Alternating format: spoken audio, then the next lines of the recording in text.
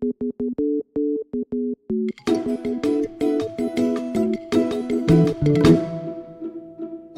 mums, if you're anything like me, by this point in the new year you'll have fallen off the wagon, ditched the diet and be desperately trying to lose those extra pounds you put on so quickly over Christmas.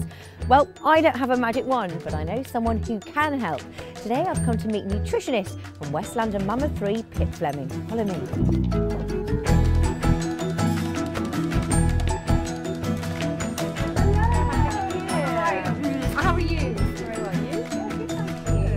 Properly overindulging since sort of mid-November. So, a cup of tea? Yes, please. Am I allowed tea? Red bush tea today. Nice and calming, I thought. So, do you fancy some of that? Yeah, well, I don't really know what red bush is. Well, it's a South African tea, and it's just very rich in antioxidants. Tastes quite similar to normal tea, so... Has it got caffeine in it? No caffeine at all. No, green tea's got a bit of caffeine in, but red bush has got no caffeine in, so but it's that rich. It's quite nice, actually. It's quite a nice alternative. People getting, you know, if they're stopping caffeine for any reason, it's sort of a nice one for them to move on to. What about coffee? I mean, is coffee the devil?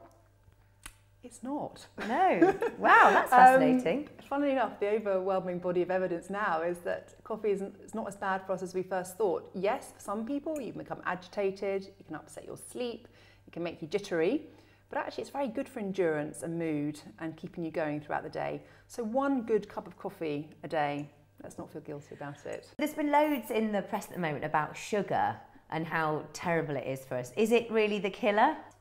It is.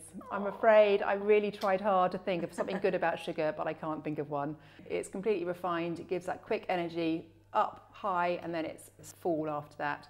And the body, it takes a lot of nutrients like chromium and vitamin C to actually use sugar. It's stored as fat. What can we have then if we want to have something sweet? Because we can't live our lives without something sweet. There's a product called xylitol. It's a sugar alternative, but it's a natural one. It's not a like saccharin or not sort of sweetener. It's from the birch tree. When we eat it, our bodies can't really break it down very well. So it gives that sweet taste, but the body's not using it like it uses sugar. It can't break it down. It comes under different brand names, but xylitol is the So you could use that in cakes. You can use it in cakes, in cookies. Put it on porridge in the morning, or your rice porridge, or it looks like sugar and it tastes like sugar.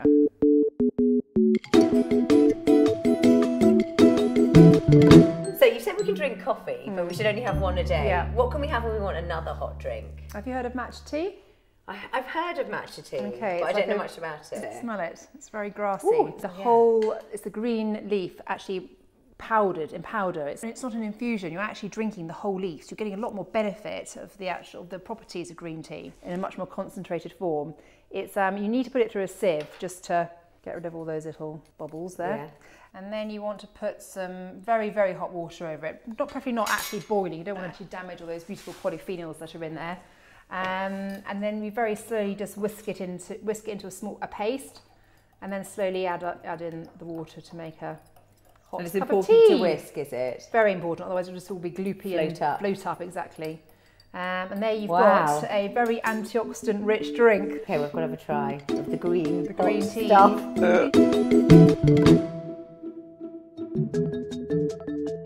And it's very, very good for sustaining energy throughout the day. Do you know what? Very This good for does taste a bit good for you.